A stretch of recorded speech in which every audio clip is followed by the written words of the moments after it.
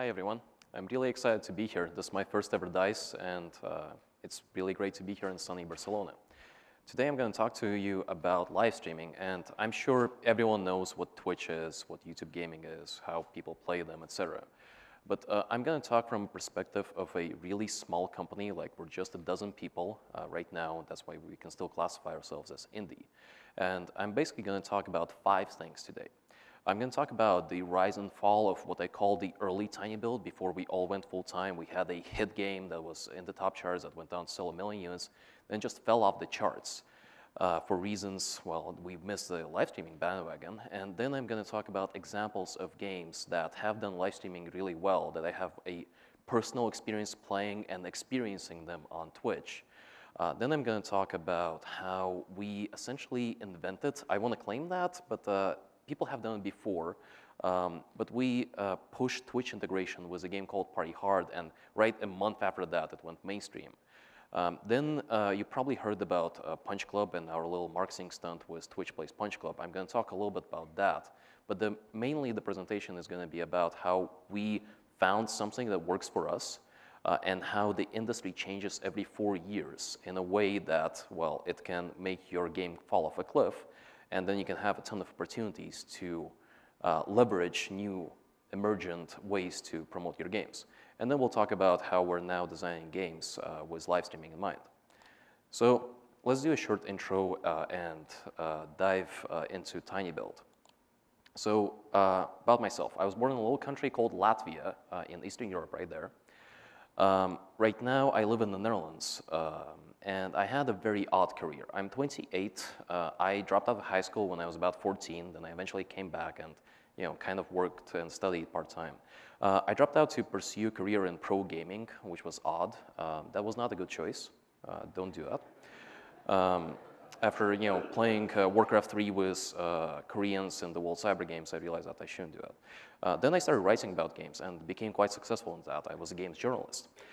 And being a games journalist, that's a really good gateway into actual game production, because what you can do is you can become a really good producer after writing about a ton of games, because you review games, and you can eventually, when you understand how games are made, you can become a really good producer and anticipate what is going to come out as a result. Then I spent a few years working as a marketing executive at large companies, and then gaining that experience led me to co-founding tinyBuild, where right now I'm acting as CEO and a hands-on producer on most of our titles. And fun fact, you're probably like, what does no citizenship in the world means? That's a thing that is actually possible, because when the Soviet Union fell, about 200,000 people in Latvia, one of which is me, have no citizenship in the world, which makes it very interesting when you try to fly to the US from Amsterdam, and then they slide your passport and it goes nationality XX or NA. And you just go like, okay, what is this? They call the manager, then the airport security comes in. It's a whole thing. People say that they have difficulties traveling. Well, try that. And then this is kind of my commute every few weeks, because we have a publishing office in Seattle and our studio in the Netherlands. I moved to the Netherlands about 7 years ago, and as of a few years, I spend my time, well, probably almost equally between the two. So imagine what that's like when you constantly have the issue of sliding the passport. Now, tinyBuild started, oddly enough, on Kickstarter 5 years ago. And Kickstarter today is a very common way to fund games. Everyone knows it. Everyone knows what it's like. Everyone has seen success. But we raised, in 2011, we raised $26,000, which was a record for video games at the time. Because back then, there was absolutely no video game success on Kickstarter. There were a few board games where people understood how board games are produced and whatnot. And we were one of the very first games that got funded on Kickstarter, which was phenomenal. We're just 2 guys that met online on Newgrounds, a Flash gaming website. We're like, yeah, let's make a video game. Oh, here's this Kickstarter thing. Let's do it. Shortly after we developed it, Steam Greenlight came along, and we were in the 2nd batch of greenlit games, and that was like way before the floodgates opened. So back then, Steam was a really, really big thing, because if before 2013 you were on Steam, that was most of the job already done for an indie developer. So if you were an indie and then you were on Steam, that was really good. Means that you'll have good. If you have good reviews on Metacritic, that meant that you might star in Indie Game the Movie.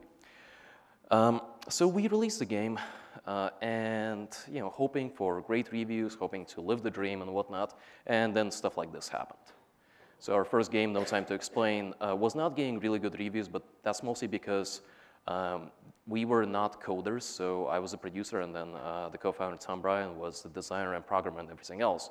So building a game in Flash for Steam was not the best idea. Our Metacritic averaged out at about 54%, and you can imagine the devastation on launch day when the reviews start coming in, and we just go like, okay, we're done. Like, we're not making games anymore. This was a bad idea. Let's go back, get office jobs. So on launch day, we were all kind of devastated, really depressed. But then I log into the admin, and I go like, huh, F5. Huh, and back then Steam reporting was live, so you could see live stats, and you go like, why is this selling? Why is this selling really well? And that was because I already mentioned that we missed the live streaming bandwagon, but before live streaming came along, we actually jumped on exactly the right moment of the YouTuber bandwagon. When folks like Markiplier, he's now huge at the time, he's huge now, but at the time he was just starting out. And his Let's Play for No Time to Explain, our game, was one of the first big videos for that Let's Player, and the same for a ton of others. I'm going to show a short clip, I apologize if the volume's off, of like the beginning of the game and his reaction to it. I am you from the future. There's no time to explain. Follow me to— Oh, Christ! Ah! Yeah! Okay. So that short intro, that's the intro to the game, and that's what sold everyone on it. When you saw Let's Players do that, like their reaction was what was selling the game. So all of a sudden, we had a critical flop, but a commercial success on our hands. So we're like, well, let's make game 2. I mean, why not? Let's go with it. Our game 2 ended up being a game called Speedrunners, which I found at an indie showcase thing in Hamburg, where I was just stumbling around, sat down, and I was like, this is the best game in the world. What are you guys doing with it? And the development team of 2 people, they had released this game as Speedrunner HD on Xbox Live indie game, and it was a complete flop. They did not sell well. And one of the reasons for that was the visual style. Like, what you see now is a reimagining of that. So I just came up to them, played the game for a few hours, and said, well, we have this money from No Time to Explain. Why not invest that into you guys so we can kind of co-develop it / publish it and see what happens. So we spent 8 months developing that or reimagining it, implemented online multiplayer, and that quote right there, one of the most competitive online multiplayer games you'll ever play, is actually from PewDiePie. So I'm going to show a little early Let's Play of PewDiePie. There's going to be a lot of video, by the way, in this presentation. Hope you don't mind. So this is a short clip from PewDiePie's Let's Play of Speedrunners. Oh god, that was close. Yeah. Ken, what? You touched? Oh, now I'm just confused. Like, there's no, we're just floating in the air. I get it. You're supposed to run. I get it. Shut up. I have rockets. Kill. No, I shot myself. Oh, okay. I didn't die. Where are we going? I know the baddest. No one. I'm going up here, guys. Oh, never mind. Tricked you. Don't grapple me! How dare you grapple me? There's a lawyer. Okay. That's a nice frame to end that, huh? So the Let's Plays that we're getting, they were all over the place. It's a simple 2D platformer that's very, very easy to pick up. And very soon after, we were getting a ton of sales and a ton of fan art like this. And originally, we were like, oh, great, our game has become really popular. Look at this fan art of the game. No, this is actually fan art of PewDiePie playing the game. Then we had like tons and tons of other pieces of fan art where a ton of other YouTubers started playing it, and it was just skyrocketing. It was insane. It got so popular amongst YouTubers that at one point we just decided to include all of them in the game. Like there are 2 DLC packs with characters of Let's Players in the game. Then we went on to sell 1 million units, which was fantastic. And we're done. We're like, indie, cool, this is nice. But then all of a sudden, the sales just stop. And I'm going to talk about why they stopped a little bit after I talk about YouTubers and Let's Players and the difference between them. But essentially, it just stopped selling when live streamers started to matter much more than YouTubers when it comes to sales. Because in terms of YouTubers, they're personalities, and they, everyone became a YouTuber at one point a few years ago. And people now watch them for their personalities, not necessarily to discover new games, because they just follow those people. So if we talk about the difference between YouTubers and streamers, the main ones that I would want to highlight is that with YouTubers, it's very easy to cut out the boring parts. Like you make a long video and then you just slice it up. Then it's easy to kind of fake the reactions. So you have a slapstick comedy game where like everything is flying around, you're making surgery or whatnot, and you just you fake your reaction. It's great. You shout on the microphone. It's really annoying, but kids love it. There's also no direct interaction with the audience. Like all of the interaction happens, in pre-recorded sessions on Twitter, on Facebook, and whatnot. But you're not really doing that live, so it's a totally different skill set for them. And what that facilitates is that it's very easy to find the celebrities and their content. You just search for whatever game name, and then you'll find the top Let's Plays, and then you'll see exactly who is a top YouTuber for a specific game. So it's very easy. Now, if we look at streamers, it's a different story. There's absolutely no way to cut out the boring parts. All of that is happening live. There's no way to filter through that. And then you need to constantly acknowledge and interact with your audience because you have subscribers. Each time a subscriber logs into the chat, you need to say hi, and people do that. It's a lot of multitasking. You need to read the chat and see what's going on. And imagine what it's like to do that when you have 500 people or 10,000 people watching. It's really, really difficult. And the most difficult part for me, and I think this is a major reason why we missed the live streaming bandwagon, is because it's difficult to pinpoint who is a top streamer, what is their content, what kind of games they play, because all of it happens live. And when your biggest market is the US and you're based in Europe, that becomes very difficult to do. Someone played your game at 4 a.m. and had 20,000 people watching. Okay, what they do, what they like, why did they enjoy it, how did they find it, etc. So the reason speedrunners fell off the charts is mostly because of this screen. This is a screenshot of I think iteration number 971 of the lobby, where you matchmake, where you figure out what character you want to choose, where you invite friends, where you do all of the fun stuff to set up an actual match. Because the game itself is very simple. It's 4-player, multiplayer platformer, essentially. The problem was that YouTubers would go past the screen, they would invite each other, and then start the match. And that was the content that gets shared online. When live streamers try to do that, they would just get confused. They need to multitask and try to get the audience involved, need to acknowledge the audience, and then when it's 5 minutes of awkward switching around, then they just don't want to play it. So that was the reason speedrunners flopped, or stopped selling after selling 1 million units. Not necessarily a flop. So let's talk about good examples of streaming games. And this is very subjective to my experience because, like I said, it's very difficult to find the super top content. Twitch is now doing a lot of strides to help with that. So let's just dive straight in. The first one that I personally discovered the love for, or the type of games, are survival and battle royale games. And I'm mostly talking about games like Rust, where I like to call it the real people interaction anarchy simulator. Because what you do in Rust is, it's a survival game. You spawn, you gather resources, you build a base, and then at one point the whole server goes into anarchy. It's great.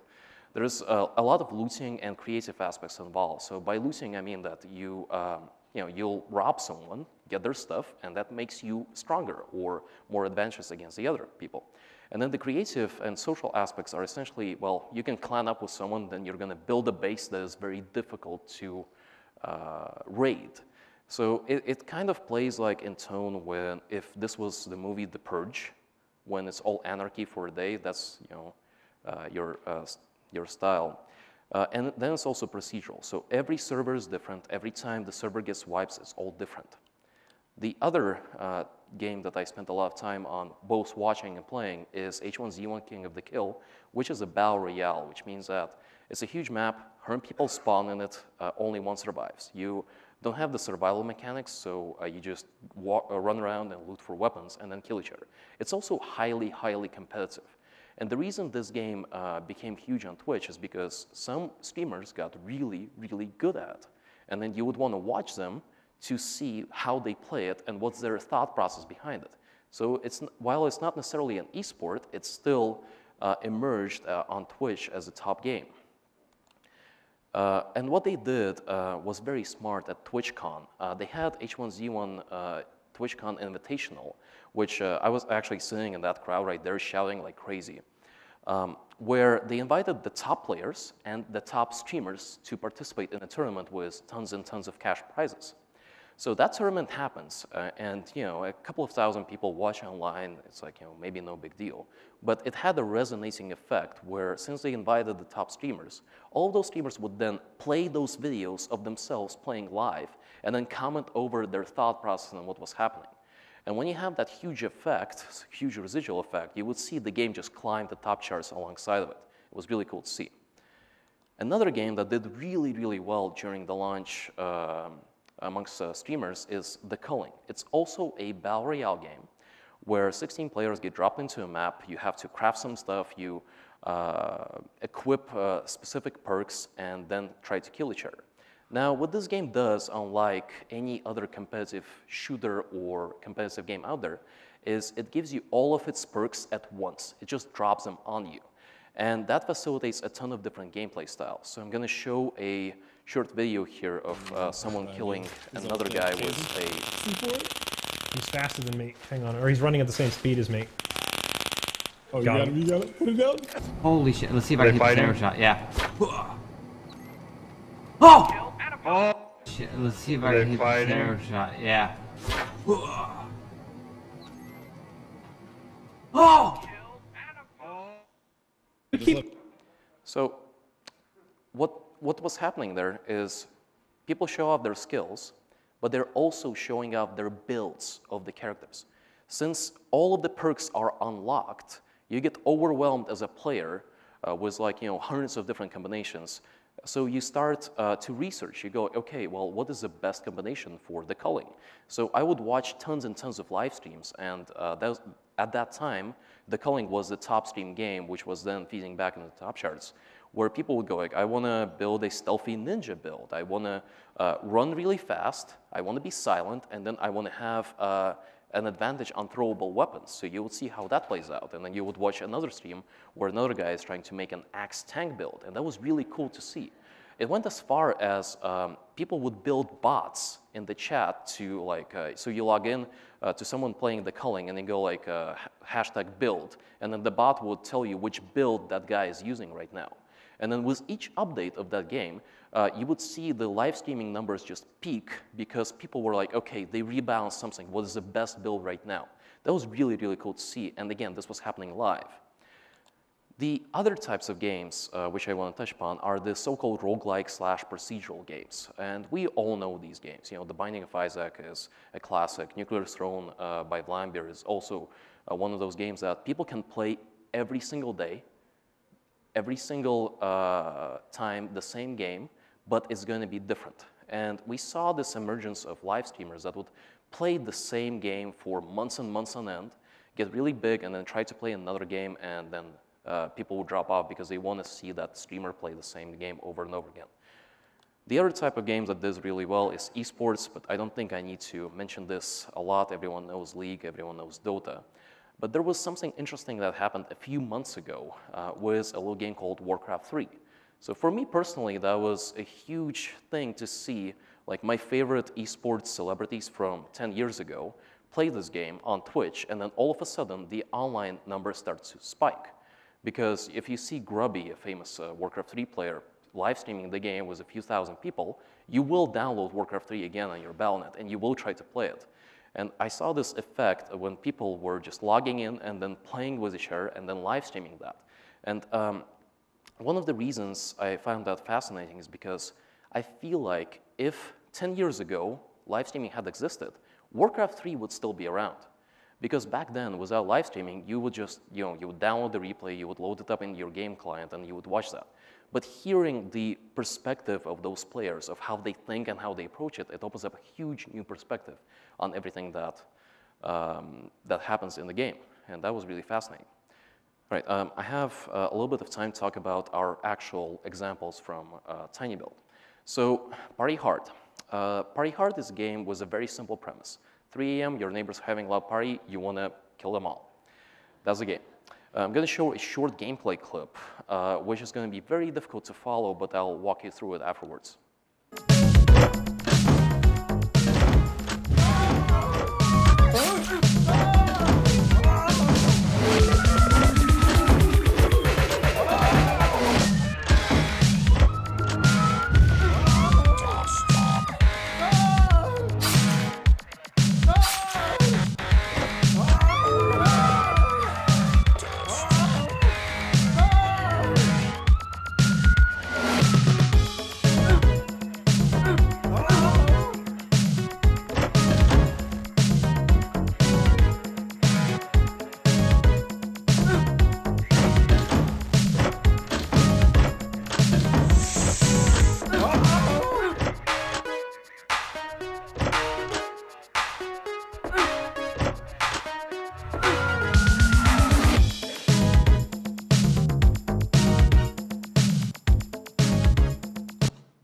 So that was Party Hard.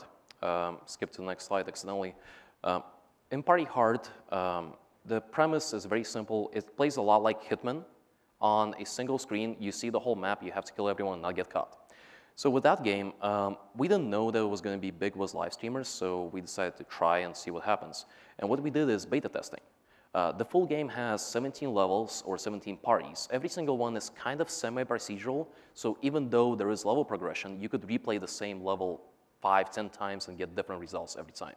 There will be random events that trigger, like all of a sudden aliens come or zombies come or whatever. So what we did is we would compile standalone builds with a single party and just send it out to streamers. Usually you do beta tests where you just send it out to everyone who signed up for the beta. We didn't do that. We just gave it to streamers, and then we would just observe what happens. We saw streamers play, we would document the fun moments, we would figure out bottlenecks in the UI, we monitored the chat for what they found interesting. And then we found that the chat was like, oh my God, I really want the zombies to come right now, or I want aliens to come in, or I want a killer bear in sunglasses to come in and start partying and then kill everyone. All of those things were really interesting to us. And the game was getting a ton of hype as well alongside this beta test, because you would see the top streamers play it and then you would report on it. We're getting tons and tons of coverage where people were saying that it's going to be a very Twitch-friendly game. So we decided to allow the Twitch chat to decide what happens in the game during the game, live. So our game client would have authorization to the OAuth key, which essentially lets you read and post into the chat of your specific channel. So as you're live streaming this, your game actually connects to the chat. And then users in a democratic voting system vote for which events happen in the game. And then the game just scans the chat and interprets those commands. Here's how it looks in practice in the example of PewDiePie. Okay, so you bros can vote for pest control, pizza, or razor. You basically do #1, #2, or #3. I'm not sure if that resets the votes. Yes, it does. Great. All right, #1 for SWAT, #2 for bodybuilder, #3 for carnival. Yeah. The SWAT team is coming. God damn it, I'm getting swatted on the stream. God damn it, no! God damn it! So what you saw there is the example of the fundamental problem with Twitch integration, which is the chat delay. Because there is always going to be a delay with Twitch streams between 30 seconds and up to 1 minute, depending on where the origin of the stream is from, where the viewer is. So we had to work around that, but essentially that's how the system works. There is a UI in the game that shows exactly what votes are happening, and it interprets live which event is being favored for. So on launch day, almost exactly a year ago, last August, streamers, YouTubers, and press were streaming Party Hard on launch day, which was very interesting. Like the press, they were not writing reviews. They were streaming the game and then writing about their impressions of the live stream. And then we sell hundreds of thousands of units on a shoestring marketing budget. That was our first major hit with live streamers, and it took us a little bit to figure out where we want to go with that. And the next thing that we did was last January, which you may have heard of, was Twitch Plays Punch Club. It was a very simple idea. It was like, well, everyone wants this game, so why don't we not release it until Twitch beats it, just like in Twitch Plays Pokemon. And that idea, you probably saw the results. You know, the first 10 days were really awesome, and then in the first month, we doubled that amount. Gonna show a short video explaining exactly how Twitch Plays Punch Club works. Welcome to Twitch Plays Punch Club, a new Twitch streaming experience that sees Twitch users working together to train hard, find love, and punch crocodiles in the face. Punch Club is a 90s-inspired boxing management sim in which you climb the ranks of the Punch Club leagues in a bid to discover who murdered your father. Twitch Plays Punch Club is a special version of the game that allows Twitch users to enter hashtag commands into the Twitch chat to vote on which actions our muscular hero should take, like going to the fridge and eating a moldy burger? Will the Twitch community vote to head down to the gym and buff up? Or will they collaboratively decide to go drinking at the nearest bar, waste all their money, and wake up with the mother of all hangovers? But there's a catch. Punch Club will not launch on Steam or mobile devices until Twitch actually manages to beat the game all the way through. That includes taking the fight to the ring, where Steam codes for the game will be dropped into the Twitch chat every time they win a fight. The future of Punch Club is in your hands, Twitch. Don't make us regret it. So we essentially challenged the internet to beat the game. And it worked very simply. You just enter hashtag commands on what it's going to be. And then my pitch to all partners is that it's going to take them at least 8 days to beat the game. Well, they beat it in 2, less than 2 actually, like 36 hours. And that exploded on the internet for us. That was such a powerful, powerful story that it really helped us think about live streaming on a whole new level.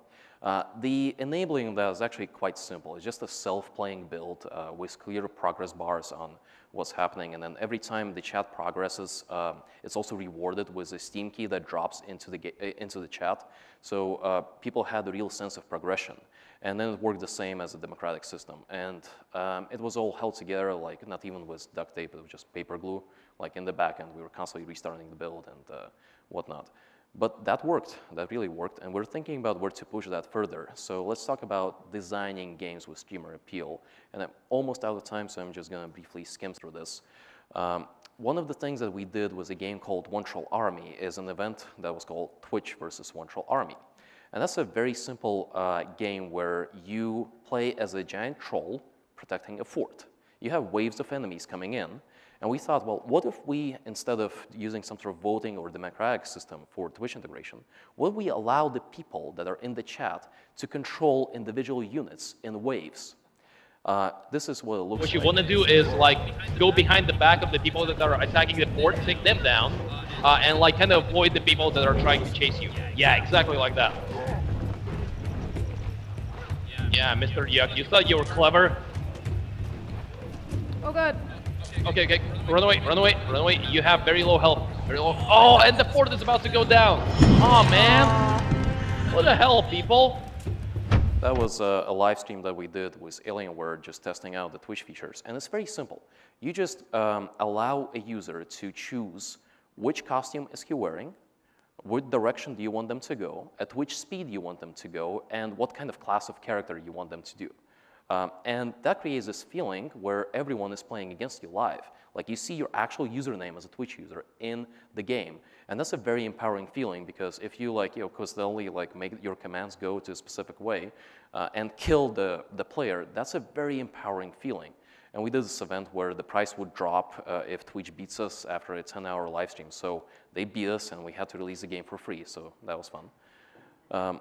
And the enabling of that was quite simple. We just take the top 50 chat activity people, just based on activity, put them in the game, and each person assigns simple strategic commands and the costume.